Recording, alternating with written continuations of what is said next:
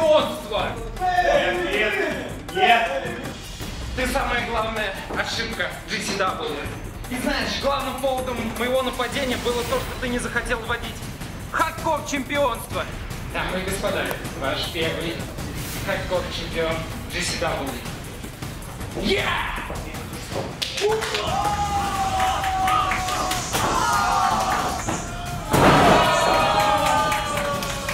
Вот твой приз с небес на землю!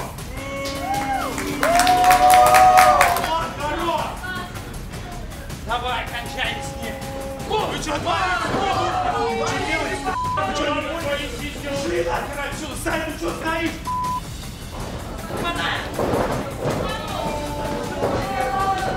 Ты не хотел уходить, но я чемпион!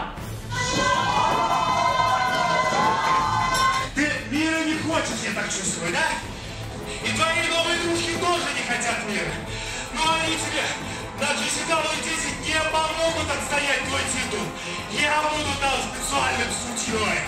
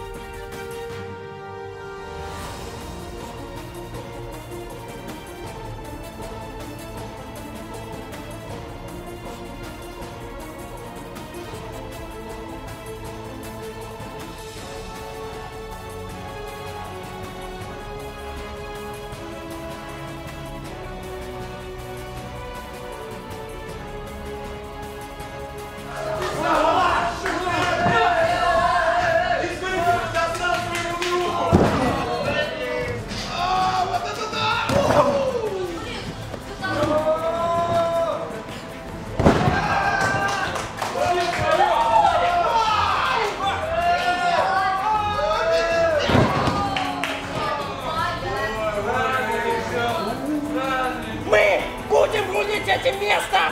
Понял? Я и эти ребята, мы строили нижегородский рестлинг. Проблемы порой берут вверх. Их нужно решать. На следующем шоу состоится матч 4-4 по правилам выживания. Моя команда против команды Стаи и Ричарда Тимона. Если я и моя команда проиграют, я уйду с поста генерального менеджера.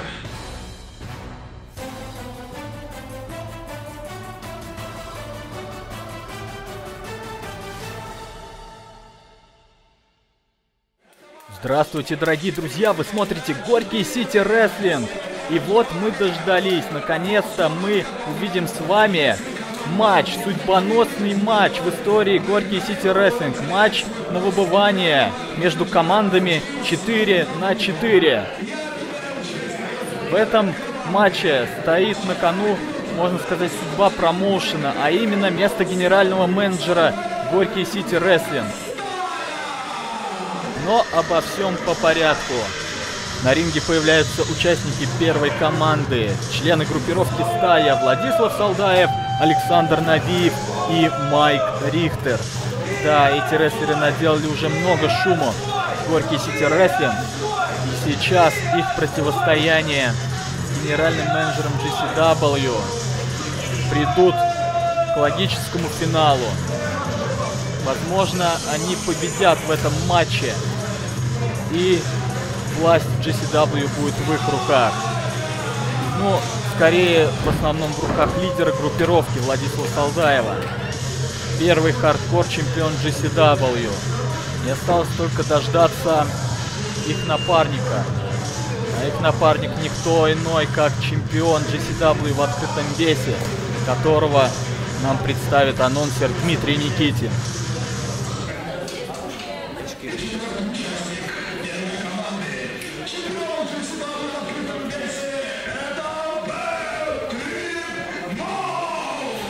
Да, Трип Моун, чемпион GCW, в открытом весе составит компанию членам группировки «Стая» в этом матче. Помимо того, что Моун, собственно, является чемпионом GCW, факт победы его команды наверняка полностью развяжет ему руки в GCW. Поэтому он, как никто другой, заинтересован в том, чтобы взять власть, забрать ее у генерального менеджера GCW. Вот, собственно, и он выходит на ринг, на арену GCW. Ну и никакого другого приветствия от зрителей нельзя было ожидать в отношении этого рестлера. Не так давно с ним произошли кардинальные изменения, отчего он стал называть себя не Ричард Т. Моун, а Трип Моун. Я напомню, его последним матчем был командный матч 2 на 2, где он в команде с Владиславом Салдаевым одержал победу, так сказать, в демо-версии, если можно так выразиться, того, что мы увидим с вами сейчас, дорогие друзья. Настоящая война за власть в Gorky City Wrestling. Ну что же, все участники одной из команд собрались, и мы ждем их оппонентов, тех, кто будет фактически отстаивать честь нынешнего GCW.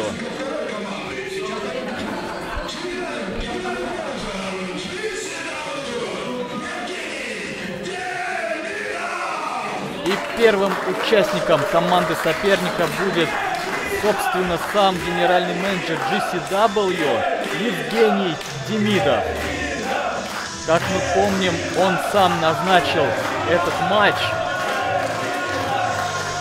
Ему надоело терпеть выходки Салдаева и компании, а также Трип Моуна, который атаковал Дмитрия Нову, который в свою очередь встал на защиту генерального менеджера в одной из потасовок, которая произошла не так давно.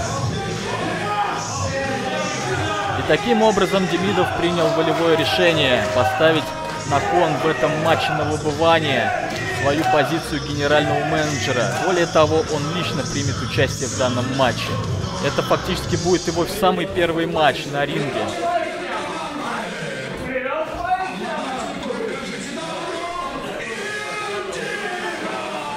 Ну и как мы помним, Трип Моун в одном из своих обращений просил Евгения Демидова призвать на бой своих демонов.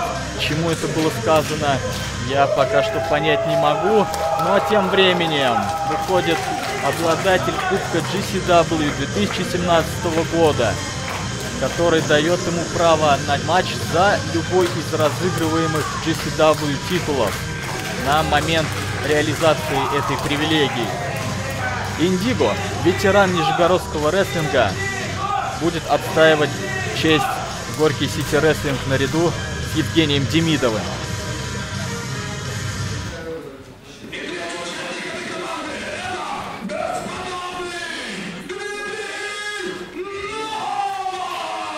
Еще один ветеран нижегородского рестлинга, бесподобный Дмитрий Нова. Все мы его любим, все мы его знаем, все мы удивляемся тому, как он шустро разделывает под орех своих соперников. Ну и, конечно же, нельзя не отметить его бесподобный выход на ринг. Зарядка уже у Дмитрия Нова на 100%. А это значит, что это неплохой такой козырь в рукаве у Евгения Демидова. Ну что же, и кто же будет последним участником, тем таинственным человеком, который будет сражаться наряду с Евгением Демидовым, Индиго и Дмитрием Новой? Кто же это? Ричард, или, как тебя, по-моему, зовут, Трип Моун. Ты меня недавно спросил, привел я с собой на битву своих демонов. Я тебе скажу даже больше. Я привел сюда не просто демонов, я привел сюда ужас. Таежный ужас. Вот это да, дорогие друзья. Четвертым членом команды, если я правильно понял Евгения, будет претендент номер 1 на титул чемпиона GCW в открытом весе. Это таежный ужас Мангус, угрюмый монстр из тайги. Монстр в человеческом обличии. Да, не завидую я членам команды, собственно, чемпиона Трип Моуна. Да, я напомню, что он получил право быть претендентом номер 1 на титул чемпиона GCW в довольно коротком матче против Дениса Максимова. Мангус напал до начала матча на Максимова, и этого оказалось достаточно, чтобы до конца матча более-менее владеть инициативой и провести 2 коронных приема Максимову, чтобы получить право быть претендентом номер 1. Так что не совсем понятно, удастся ли Евгению Демидову и его подопечным держать в узде этого монстра. Как им удастся с ним коммуницировать. Ну что же, кто начнет эту войну? Так, Салдаев и Индиго начинают этот матч.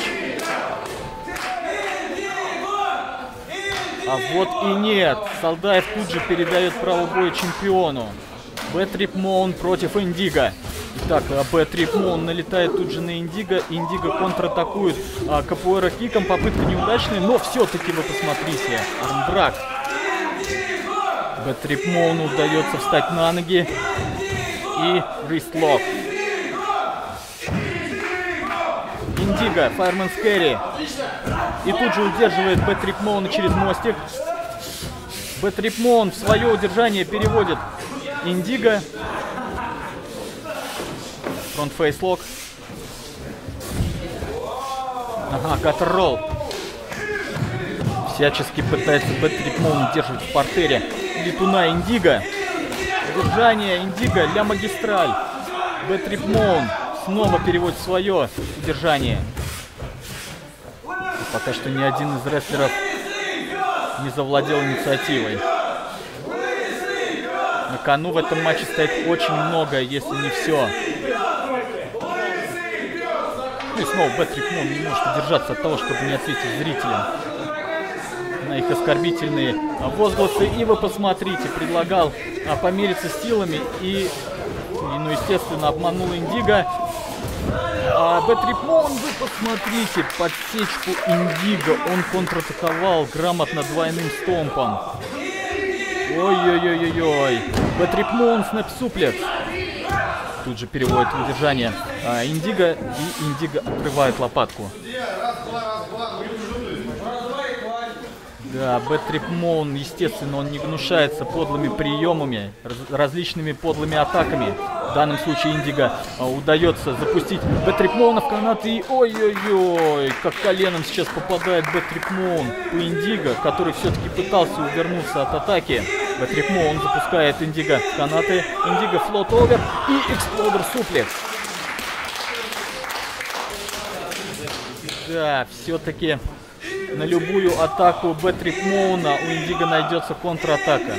Ровно как и наоборот. И Трип Моун снова пытается выбить из равновесия членов команды противника. Трип Моун. Снова рестлок. Индиго.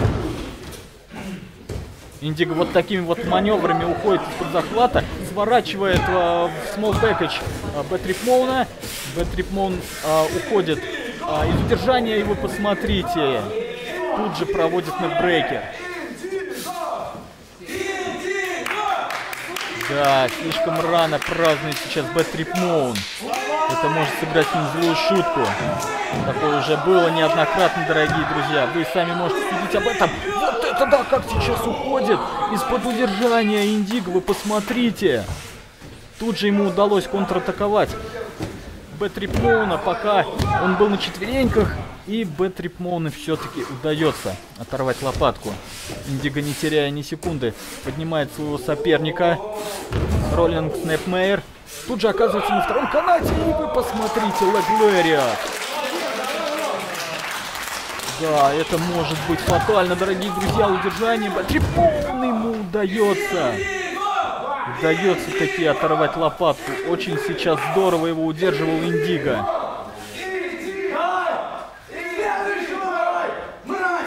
Ага, Трип уже устал цацкаться с Индиго. Пробует, наверное, попытать счастье против другого из соперников. Но, увидев Мангуса, он тут же уходит за ринг.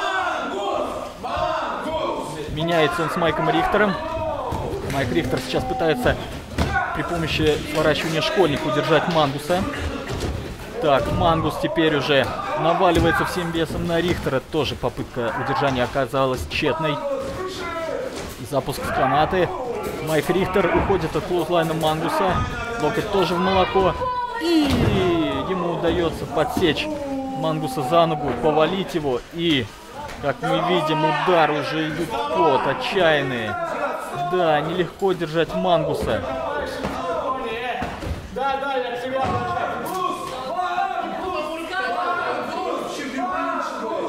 И снова Трип не может спокойно смотреть на то, как зрители поддерживают их соперников. Просто на весь мир обозлен этот человек. А тем временем Мангус. Попытка спрингборда. И мажет все-таки локтем. Мангус ушел из-под зоны поражения. Тем временем Мангус уже завладел инициативой и проводит гадбастер Рихтеру. И, видимо, пришло время для еще одной атаки. Разбег и коркскрю некбрейкер. Неплохо сейчас действует Мангус удержание. Смотрите, Трип пытался вмешаться в матч, помешать Мангусу удержать Майка Рихтера. Да, интересно, что же будет, когда эти двое столкнутся в матче за титул чемпиона GCW в открытом весе. Но это будет несколько позже, а пока мы должны выяснить, в чьих руках будет власть Gorky City Wrestling. Пока что ни одного устранения из матча не произошло. Тем временем Набиев уже на ринге бьется с Мангусом, провел ему DDT. И судья не фиксирует пока что победное удержание. Мангус оторвал лопатку, и матч продолжается. Так, Кобра Слипер сейчас от Набиева, но Мангусу удалось перекинуть через бедро своего соперника. И тут опять не обошлось без Трип Моуна. Он положил ногу Набиева на канат.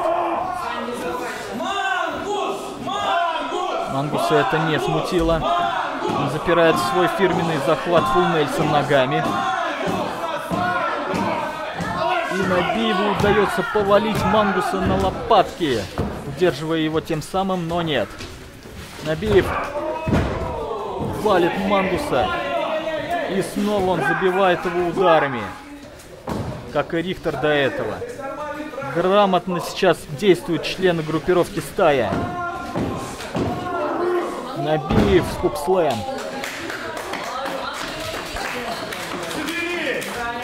Так, пока что у нас еще не вступали в матч Евгений Демидов и Дмитрий Нова с одной стороны и Владислав Салдаев с другой. Напомню, что Салдаев начинал матч, но тут же практически моментально передал право боя Трип Моуну. Тем временем фулл Нельсон от Набиева. Мангус уходит из-под захвата, толкает Набиева в угол. И Мангус разбегается, и какой мафия кик в угол. Да, несложно представить, что Набиев несколько потерялся от такого удара, который пришелся точно в лицо. И вот уже генеральный менеджер решил проверить себя на прочность. И срывает мощнейшую поддержку зала. Набиев пробовал наскоком взять Демидова. И Демидов, вы посмотрите, блок плечом с разбега. Да, вряд ли Набиев ожидал такой атаки. Ну, посмотрите, а генеральный менеджер, оказывается, умеет бить. Видимо, его позиция как генерального менеджера, скажем так, номинально. Он может что-то противопоставить своим оппонентам, но Набиев все-таки решил остудить пыл бойца и передает право боя чемпиону GCW в открытом весе. Тем временем Демидов находится в углу своих соперников. И это очень нехорошо. Корнер-фут-чоук от Трип Моуна. Еще одна подлая атака с его стороны. Снэпмейер. И вот это может очень плохо окончиться для спины Демидова. Пенальти-кик.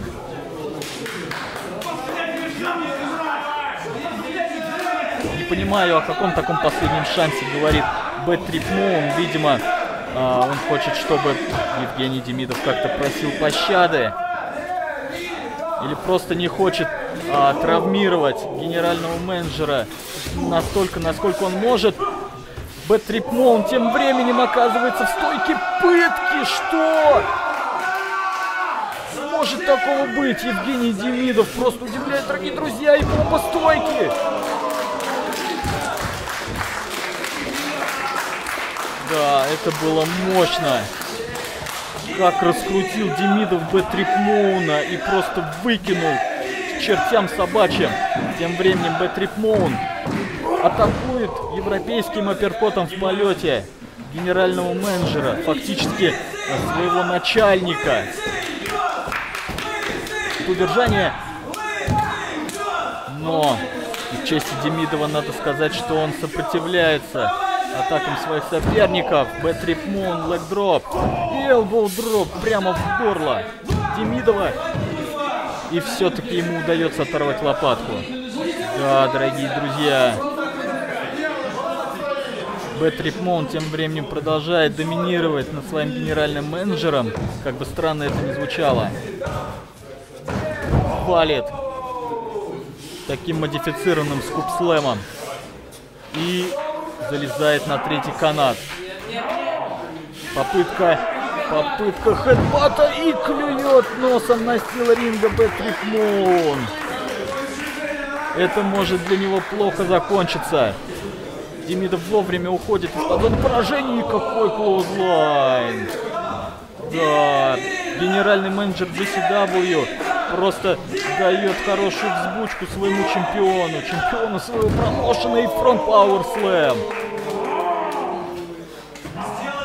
Чуть ли не ломает сейчас шею Трип Моуну Демидов. 3, нет! Просто на 2,99 поднимает лопатку Трип Моун. Он был сейчас очень близок к устранению. Если бы это произошло, то команда Демидова получила бы просто неоценимое преимущество в дальнейшей борьбе. Тем временем уже Дмитрий Нова, да, у которого есть свои счеты с Трип Моуном, своя история дружбы и вражды, комбинации из инвертед атомик дропа и дропкика. Да, грамотная командная работа членов команды Демидова. Парочка европейских апперкотов. Трип Моун в канаты. Запущен Дмитрием Новой, контратакует ногой. Но Дмитрий Нова, калф-кик. Отлично, дорогие друзья. Так, Владислав Салдаев, что он делает? Дмитрий Нова, дроп-кик. Майк Рихтер тоже получает дроп-кик. Не может такого быть. Это джекпот. Джекпот, дорогие друзья. Дмитрий Нова жжет. И Трип Моун тут же проводит рипкорд спайнбастер. Да, недолго довелось Дмитрию Нове праздновать удержание. И Трип Моуну не удается устранить своего бывшего лучшего друга, а ныне злейшего врага. И Трип Моун атакует руку Дмитрия Новы. Смотрите, он планирует свои атаки на больную руку Новы, на левую руку, которая много страдала в матчах до этого. Вы посмотрите, с каким наслаждением просто Трип Моун терзает эту руку. Зрители стараются всячески поддержать Дмитрия Новы, но Трип Моун запирает его в обратный армбар. Очень опасная атака. Дмитрий Нова вполне может сдаться. Но пока что нет. Трип Моуну необходимо отпустить Дмитрия Нову, иначе вполне вероятно, что может последовать дисквалификация. Так, удержание. И Дмитрию Нове удается оторвать лопатку все-таки. Трип Моун по-прежнему сохраняет инициативу в своих руках, соответственно, в руках своей команды. Разбег от канатов. Еще один пенальти-кик, и нет! Как грамотно Дмитрий Нова ловит ногу Трип Моуна. Тот уже пытается передать право боя либо дотянуться до канатов, но Дмитрий Нова фиксирует серфборд. А это значит, что последует керб-стомп, знаменитая фирменная атака Дмитрия Новы. Да, это будет очень неприятно для Трип Моуна. И ой-ой-ой-ой-ой. Моун уже до этого клевал своим носом ринг. Так что ничто не помешало ему сделать это снова. И вы посмотрите, он хочет еще атак от Дмитрия Новы. И правый бой забирает Мангус, и Трип Моун тут же меняется в лице и снова передает право боя Майку Рихтеру. Итак, матч идет уже почти 15 минут, и у нас до сих пор нет ни одного устранения. Пока силы команд равны, и никто не может получить стратегического преимущества. Ой-ой-ой, какой удар локтем. Так, ну Майку Рихтеру, мне кажется, нужно помощнее сейчас надавать люлей Мангусу, но Мангус делает это первее. И Майк Рихтер, как он обманывает сейчас Мангуса, разбег от канатов и бэк-суплекс. Неплохая контратака от Мангуса.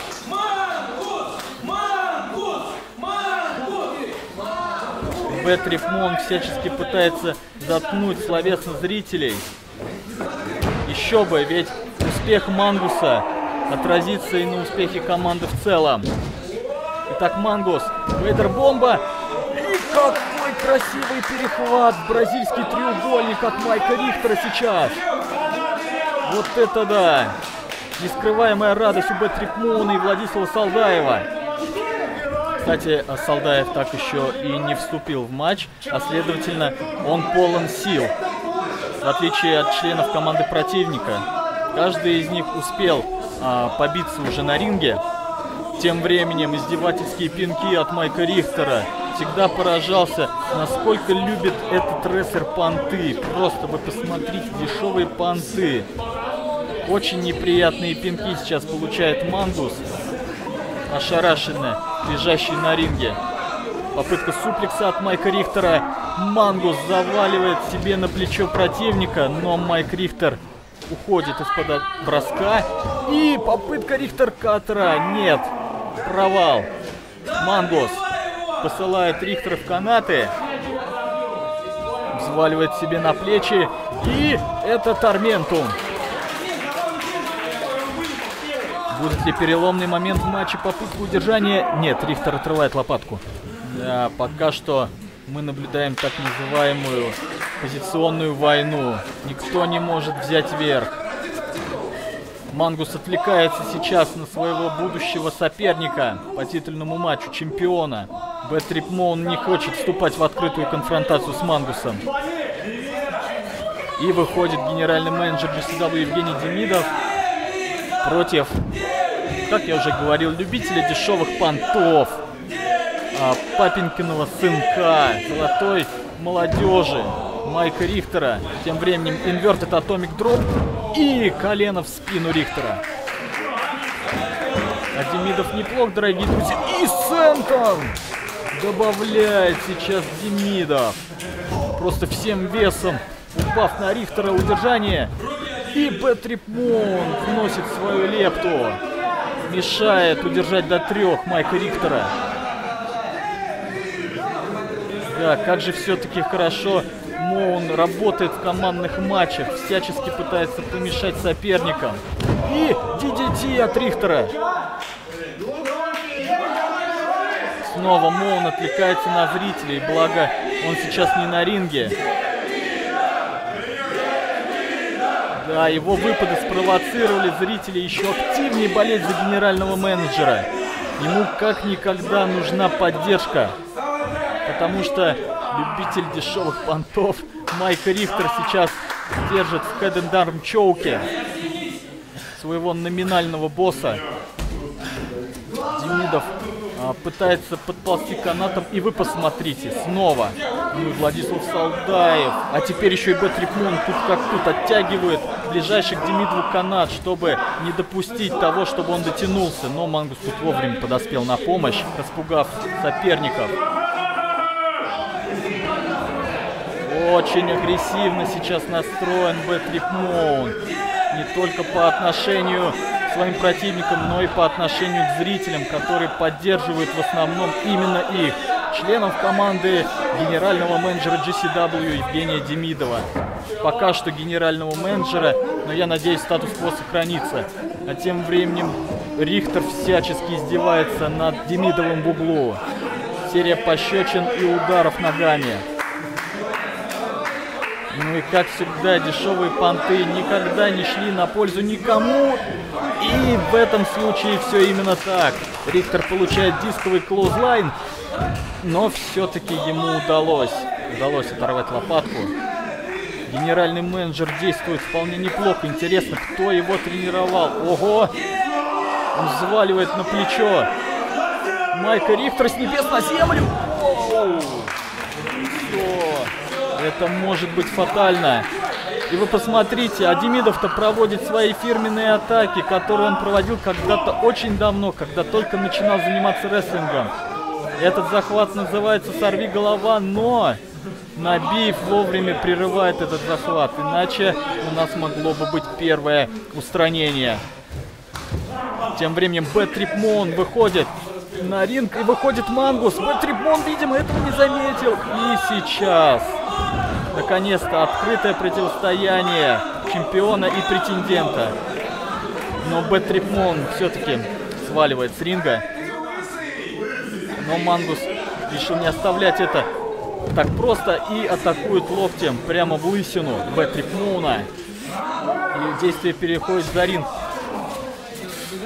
Судья отсчитывает, кстати, обоим бойцам. Локоть от Мангуса. Локоть от Трип. Я напоминаю, что бойцы могут быть дисквалифицированы, если они вовремя не вернутся на ринг. Трип, локоть, апперкот и локоть с разворота. Сейчас максимально глушит Мангуса Трип.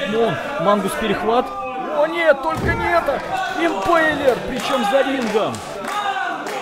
Есть отличная возможность вернуться на ринг Мангусу, но... И не успел я моргнуть глазом. У нас есть первое устранение, и причем обоюдное. Чемпион GCW в открытом весе Трип и претендент номер 1 на титул чемпиона GCW в открытом весе Мангус. Оба устранены из матча. Оба были отсчитаны судьей за рингом. Вот это да, вот этого я никак не ожидал, дорогие друзья. Судья, причем вы посмотрите, он пытался призвать к порядку Мангуса. И тот уже атакует и судью, еще один импейлер. Так, Трип уходит с арены. И генеральный менеджер тоже пытался приструнить Мангуса. В итоге это пришлось сделать Индиго и Дмитрию Нове. И просто начинается какой-то замес на ринге, дорогие друзья. Да, остались только члены группировки стаи. С одной стороны, они прекрасно понимают, что без чемпиона GCW на их стороне им придется гораздо сложнее. Что? Судье следует дисквалифицировать Набиева. И, по всей видимости, судья до сих пор не пришел в себя, и он не видел этого удара лампой, который получил Евгений Демидов. Да, вот это просто массовая разборка, дорогие друзья. По всем фронтам пошло наступление членов группировки стая. И Набиев заваливает Евгения Демидова на ринг. И у него идет кровь после этого удара лампой. Да. Сейчас коварно получает преимущество Майк Рихтер, Владислав Салдаев, Александр Набиев. Причем Демидову сейчас следовало бы передать право боя, но я смотрю, он уже не одупляет, что происходит. Получив удар лампой, Евгений Демидов все-таки уходит от поражения. Владислав Салдаев пытался его удержать. Кстати, поздравляю Салдаева с тем, что он наконец-то соизволил вступить в матч. Локоть из переката. Да, видимо, ему лично теперь уже хочется разделаться со своим главным врагом. Просто врагом всей его жизни, наверное. Ведь только Евгений Демидов стоит на пути у Владислава Салдаева к абсолютной власти в Gorky City Wrestling. Ну еще, конечно же, Дмитрий Нова и Индиго. Но вполне возможно, что сейчас произойдет очередное устранение. Так, клоузлайн в угол от Владислава Салдаева. И Евгений Демидов. И где он только находит силы, чтобы уходить из удержаний. Да, пытается сопротивляться генеральный менеджер. Терпит очень жесткие атаки со стороны членов стаи. Включая тот самый злополучный удар лампой. Евгений Демидов. Блок и свингинг некбрейкер. Так, Демидов пытается дотянуться к своему углу и передать право боя одному из своих напарников. Салдаев пытается помешать Демидову, но Демидову удается провести суперкик. И уже не может дотянуться до своего угла. Принял решение упасть на Салдаева. Но Салдаев, он еще бодр и свеж, дорогие друзья, как мы помним. Он буквально пару минут назад вступил в матч. Да, зрительская поддержка сейчас может помочь Евгению. И Евгений из последних сил запирает Салдаева в сорвиголову. И снова члены стаи мешают поведению коронного захвата Евгения Демидова. Снова Дмитрий Нова и Индиго пытаются усмирить соперников и навести порядок на ринге GCW. Хорошо, хоть судья, ему удалось прийти в себя. И Салдаев, локоть, и дисковый клоузлайн. И уже из последних сил, что есть мочи, пробивает Евгений Демидов точно в лицо Салдаеву. Ну давай, Евгений. Необходимо сделать последний рывок и дотянуться до своих напарников по команде. Ну же, Салдаев опять тянет за ногу Демидова. И, о нет, это обвал! Все-таки этого оказалось слишком много для Демидова. Генеральный менеджер GCW, лидер своей команды, устранен из матча. И теперь мы пришли к неравной ситуации. Дмитрий Нова и Индиго в меньшинстве против стаи в полном составе. И Индиго яростно набрасывается на Салдаева. У него с ним свои счеты.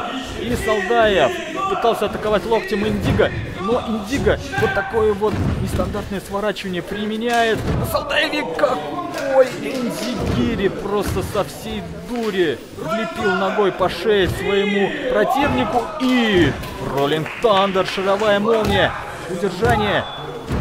Но Салдаев все свеж и полон сил, как говорилось в одном рекламном слогане. Индиго тем временем чоп, удар ногой, чоп, удар ногой. Матч длится уже, я не знаю сколько, прошла целая вечность. Полагаю, что уже полчаса пытаются выяснить рестлеры, кто же все-таки останется у власти в Gorky City Wrestling.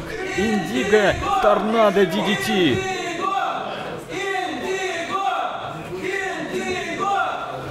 Теперь уже свою порцию поддержки получает Индиго, как человек, который является, можно сказать, наряду с Дмитрием Новой последней надеждой всего Gorky City Wrestling.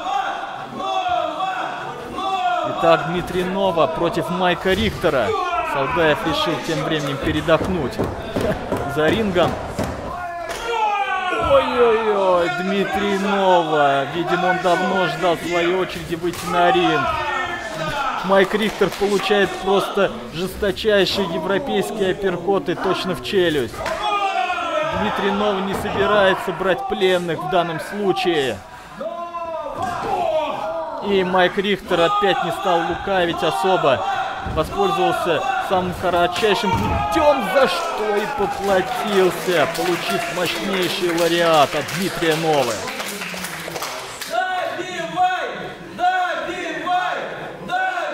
Да, как нельзя кстати сейчас призыв к добиванию от наших кровожадных зрителей. Gorky City Wrestling. Дмитрий Нова оказывается сзади Рихтера. Попытка эффекта бабочки, возможно. Нет, Дмитрий Нова оказывается на плечах у Рихтера. Майк Рихтер. Нет, Дмитрий Нова сам взваливает в ношу пожарника своего соперника и уши-гороши.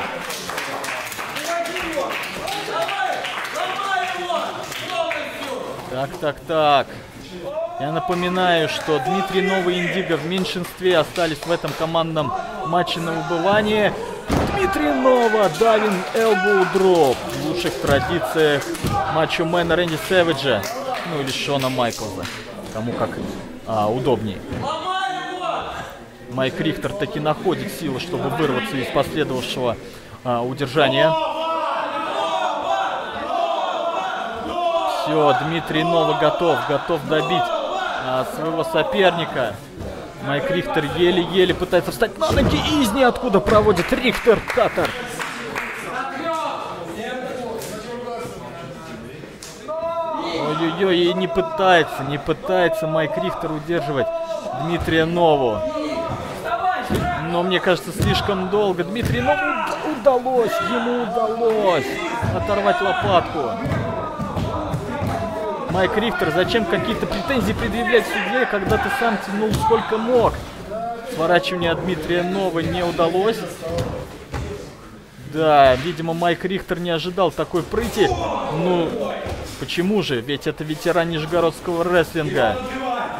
Один из наиболее опытных рестлеров в этом матче проводит брейнбастер DDT Майку Рихтеру и криплер кроссфейс. Все максимально сейчас выгибает организм Майка Рихтера, и Майк Рихтер сдается. Дмитрий Нова выравнивает ситуацию на ринге. Остались Александр Набиев и Владислав Салдаев с одной стороны, и Дмитрий Нова Индиго с другой. Александр Набиев тем временем свежий вышел на ринг. Дмитрий Нова, ножницы головы.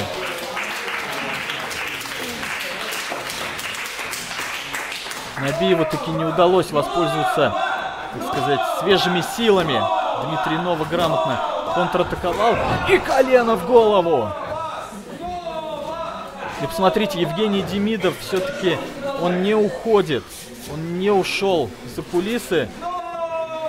Надеюсь, что он оказывает лишь моральную поддержку своим подопечным. 2, 3. Так, судья говорит, что не было. Все-таки он по инерции отстучал третий удар по мату. Набиеву удалось просто в последнее мгновение схватиться за канат. Салдаев уже держится за голову, он не ожидал. Да, не удалось стае реализовать численное превосходство. Так, брейкер от Набиева. И посмотрите, так... Вот такой двойной захват, лэг-бар и кросс-армбрейкер. Пытается Набиев оторвать руку и ногу Дмитрию Нове. Причем опять же воздействие идет на левую руку. Евгений Демидов за рингом поддерживает Дмитрия Нову, которому удается свернуть Набиева.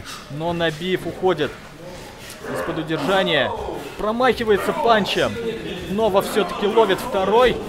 Контратака, европейский апперкот. Еще один. И не может быть, немецкий суплекс. Бросает через себя более массивного Набиева Дмитрий Нова.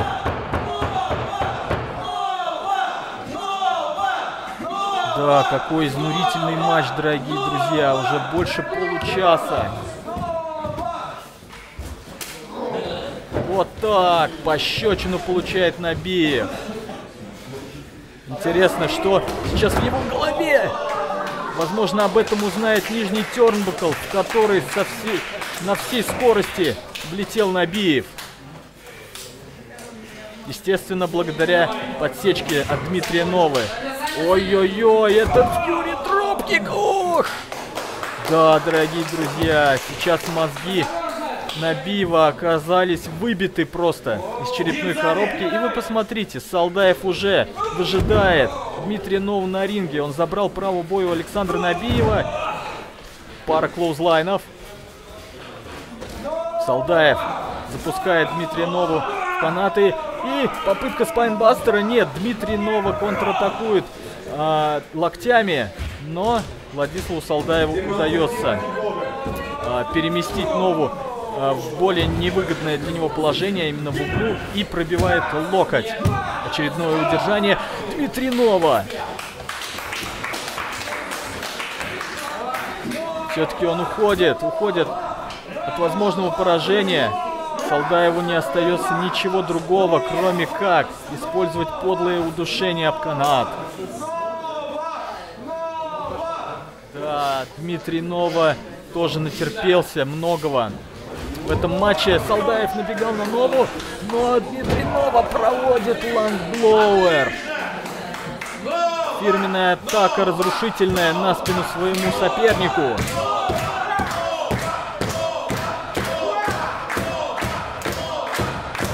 Зрители продолжают поддерживать Дмитрия Нову, которому, кстати, следует вот уже передать право боя Индиго, который уже ждет возможности ринуться в бой снова. И Дмитрий Нова. Видимо, он решил удостовериться, что ему не помешает Салдаев, и провел колено.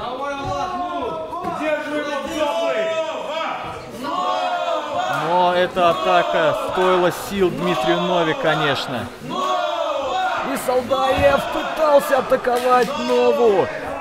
И, возможно, он поплатится за эту попытку. Криплер кроссфейс. Но Салдаев, вы посмотрите, он находится неподалеку от канатов, но в итоге сам резво выбрался из этого захвата, разомкнул его. И уже какие-то чопы отчаяния проводит Нове. Оба бойца уже практически без сил. Попытка суперплекса. Но Салдаев, вы посмотрите, он совершил ошибку. Он не убрал ноги Дмитрия Новы за канаты. И Дмитрий Нова, фрог сплэш! Фрог сплэш!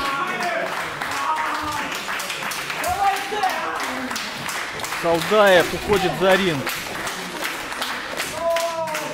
У Дмитрия Нова есть отличная возможность передать инициативу Индиго. Но что он делает, дорогие друзья? Он выходит на опрон и Cannonball Sentence опрона прямо на Салдаева.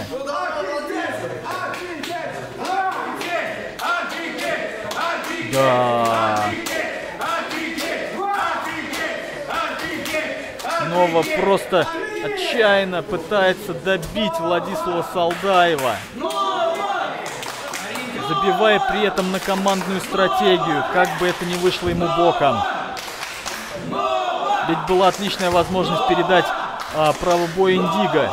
Ну, Нова, все-таки он пытается удержать Владислава Салдаева, но Салдаев из последних сил отрывает лопатку.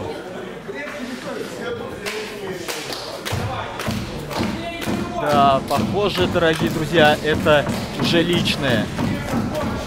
Нова решил лично расквитаться с человеком, который пытается взять власть в GCW в свои руки. Ноша пожарника и Набиев, вы посмотрите, он забирает право боя у Салдаева, атакует больную руку Дмитрия Новы. И это памп хэндл дроп. Неужели? И это все? Индиго остается 1 на 1 с двумя членами стаи, дорогие друзья. Ай-яй-яй. Как же так? Дмитрий Нова.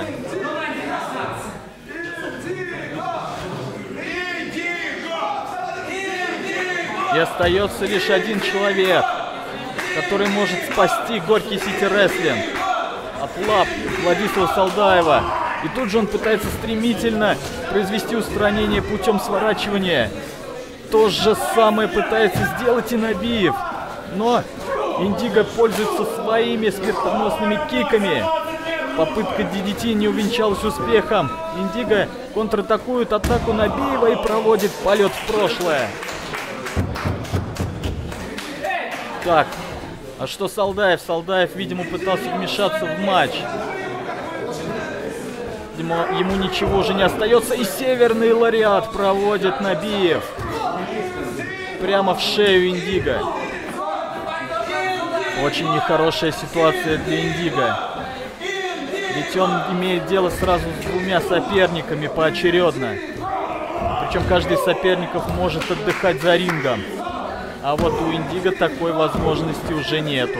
Ему придется отдуваться за всю команду, члены которой активно бились в матче, но по разным причинам, ну в основном подлым, они были устранены из матча.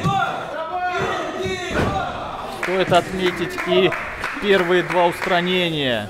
Трип Моун и Мангус, можно сказать, взаимно уничтожили друг друга.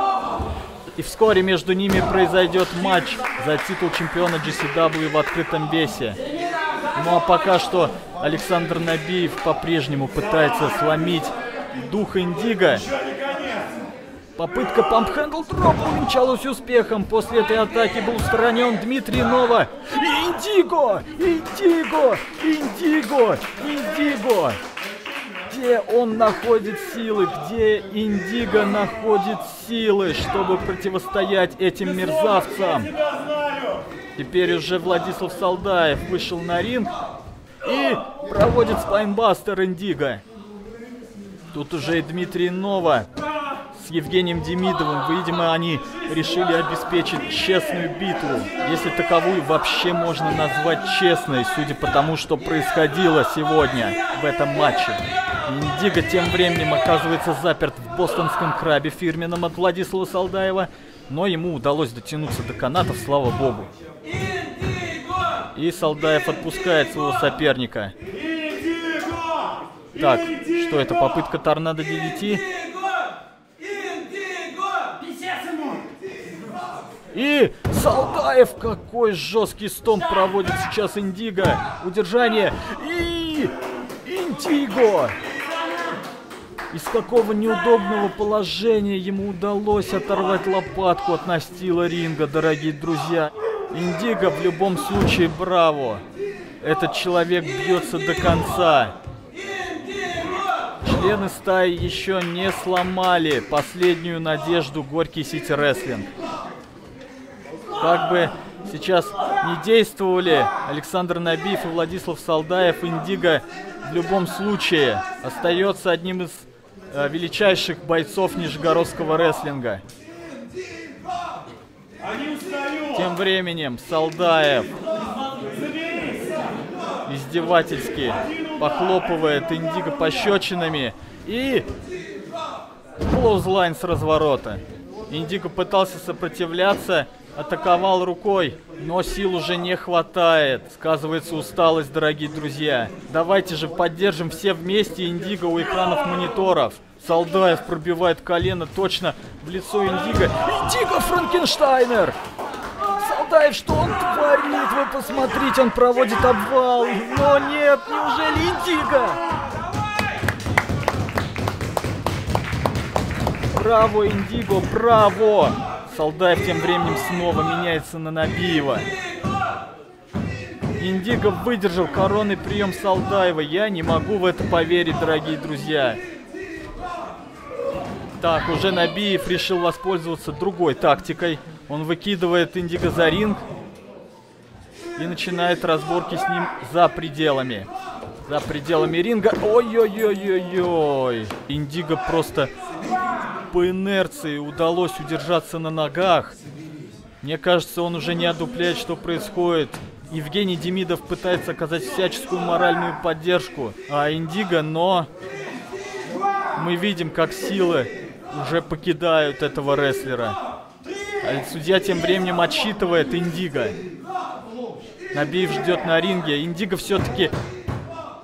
Ему удается добраться до кромки ринга. Но вы посмотрите, Салдаев. Пока Набиев отвлекал судью, скидывает Индиго.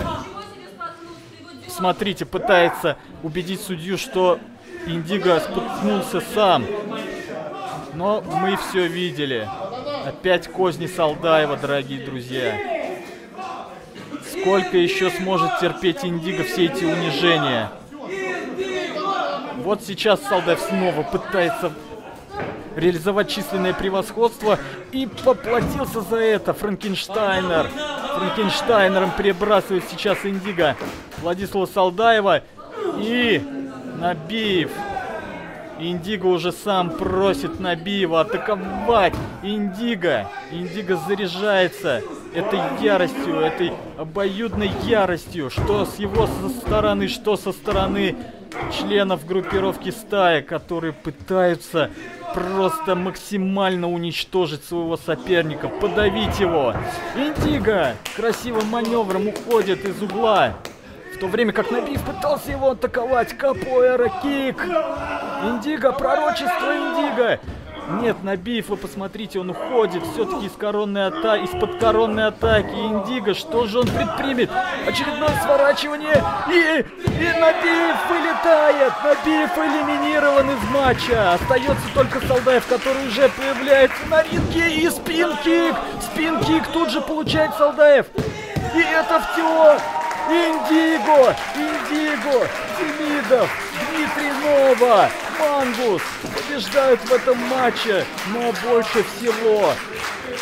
больше всего победил, конечно же, Евгений Демидов, который сохраняет за собой пост генерального менеджера GCW.